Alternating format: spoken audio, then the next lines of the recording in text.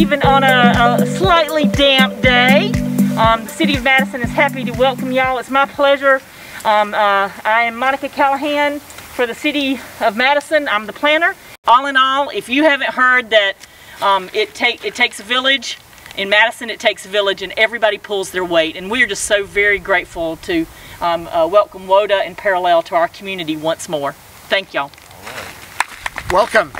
First of all, I'd like to say my name is Denny Blackburn. I'm Senior Vice President with WODA Cooper Companies. I'd like to really start by saying we love this city.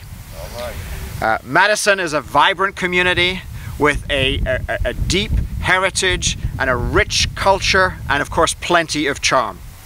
And we are proud to be able to be developed here, our second development after Silver Lakes. We did Silver Lakes a couple of years ago. It's a senior housing development, and we are now starting off, we're celebrating today the start of Canaan Crossing, which will be a workforce housing. Canaan Crossing will be a development for residents earning up to 60% of the area median income. There'll be 8 one-bedroom units, 32 two-bedroom units, and 20 three-bedroom units. So you can see a diversity in the number and sizes of the units. This will be in buildings that will be built around a green space that will provide a wonderful sense of community. The units themselves will be very bright with contemporary finishes. They will actually have Energy Star compliances throughout, including dishwashers. We will also have a community room, a multi-purpose room, and also a central laundry. Because of its excellent energy efficiency and the many green features, Canaan Crossing is expected to be certified LEED Gold. Would you all please go ahead and give WODA and Parallel Housing a hand? Yes. We had the pleasure of working with WODA and Parallel Housing. They came in and they constructed Silver Lakes, which is a huge asset to the City of Madison. A great looking, well-kept facility for senior housing. I am looking forward to Canaan Crossing being an asset to the City of Madison. It will be located in a mile of restaurants, retail, and churches. Workforce housing is so much needed in the City of Madison. This is definitely my district, but I feel like it's going to be an asset to the entire City of Madison. Workforce housing was on my platform 9 years ago. So today I am so grateful and so thankful that the groundbreaking is now taking place. Thank you all.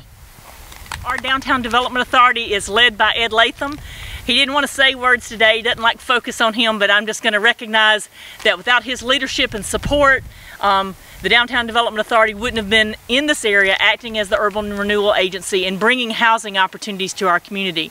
The follow-up to that is that without the support of the city council members, I know that Carrie got to speak today, but we have other city council members that are here, and they need to know and recognize that every member of the city council's support for the Downtown Development Authority's budget and for their actions and for the controversial moments in time where we need the political support to actually have the fortitude to go forward is vital.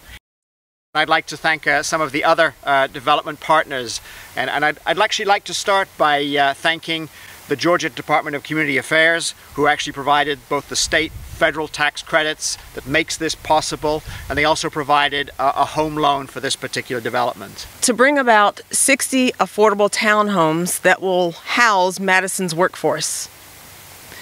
The willingness of Madison's Downtown Development Authority to provide a long-term land lease was essential to bringing Canaan Crossing to fruition.